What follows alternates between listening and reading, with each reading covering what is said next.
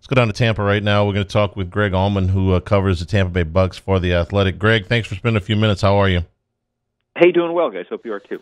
All right, give me the reasoning behind the Tampa Bay Buccaneers bringing in Leonard Fournette, and if you do have any of the contract details of this signing. Yeah, I think as was the case with Gronk and with LaShawn McCoy here, they're just trying to assemble as much talent as possible around Tom Brady.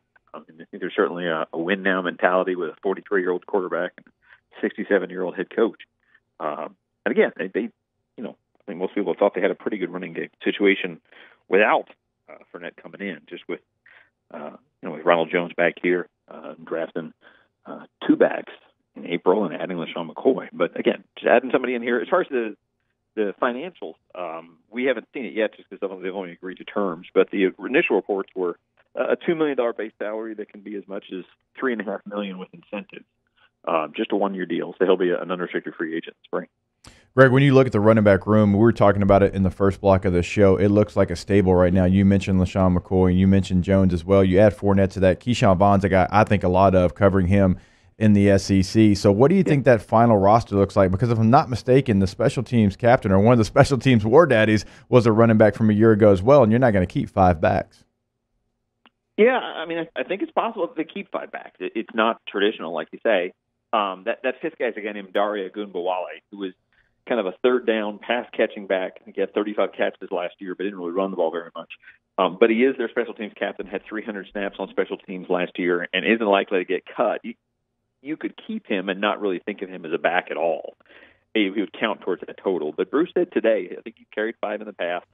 I think they've marginalized Keyshawn Vaughn a fair amount in adding these backs. So I think if you kept him, it would be probably knowing that Keyshawn Vaughn's going to be inactive a lot of Sundays if he's got Jones and McCoy and Fournette all ahead of him and fighting for carries. So you don't need to dress five by any means. But I think given the talent they have, there's definitely a window where they could keep five and manage and just be a little lighter at another position.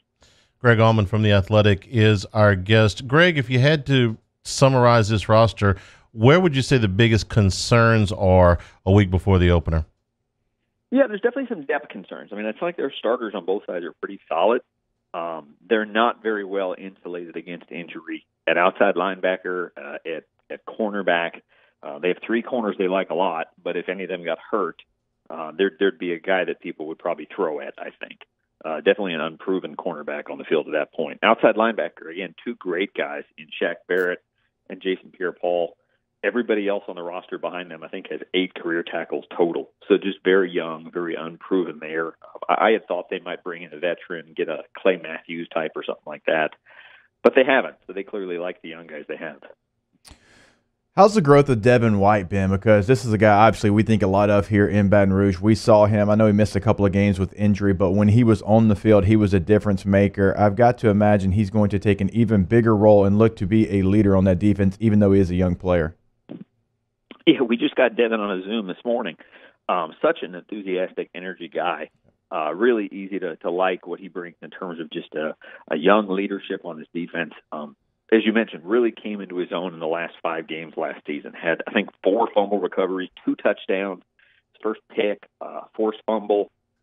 Basically had a good rookie year in about 5 weeks. And I think as he gets more comfortable, this is a complicated defense to be in the middle of as a 21-year-old. So I think being in year 2, having some fluency and some understanding of what's going on around him will really help them. I think that's going to let them open things up, be more creative and more deceptive in their look. I think they're probably going to blitz them. I mean, he and Levante David are both really fast linebackers. So the idea of being able to blitz them up the middle and give a lot of different looks, I think you'll see a real emergence of Devin White on the national level this year. Greg Auman is our guest from The Athletic. Greg, in his final campaign with the Patriots, we came to think of Rob Gronkowski as a 29-year-old in a 39-year-old's body with a year off to, in his words, remake that body. We think of him as an old guy. He's only 31. What kind of shape is he in, and what kind of camp has he had?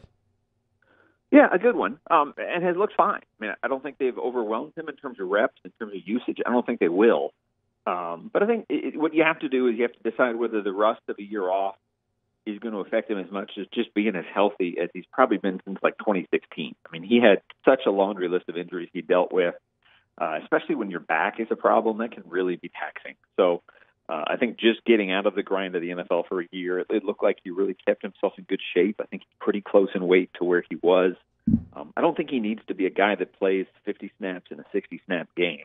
I think it's probably more important that they preserve him and have him ready to where if they get to January and are playing in the playoffs, that's when he and Brady can really be a difference.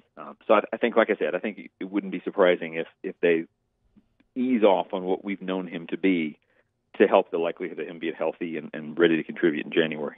Greg, it's one of the most talented tight end rooms, maybe the most talented in the NFL when you look at it on paper. Can you see a scenario where you run that 12 personnel with O.J. Howard on the field with Gronk? And you could even go 13 personnel. I know the Oakland Raiders did it a year ago with all of their tight ends. Cameron Brate's a guy that's had a lot of experience and a lot of success in the NFL as well. How much do you think we could see at least two of those guys on the field at the same time? Yeah, no, absolutely. They ran 14 on the goal line the other day with 4 tight ends. As a former fullback, I love to hear that.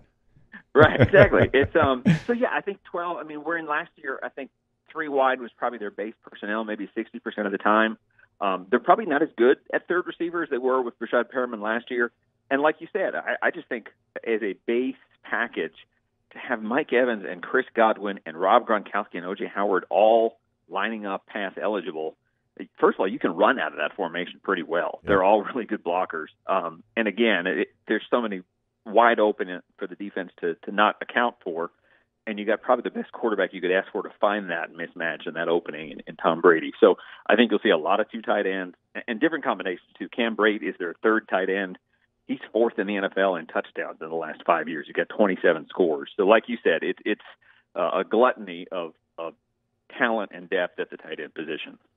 Greg Auman, thank you for spending some time with us today. Buccaneers writer for The Athletic. Going to be a very welcome start to the season, Brady and Breeze in the Superdome a week from Sunday. We'll look forward to that. Thanks a lot.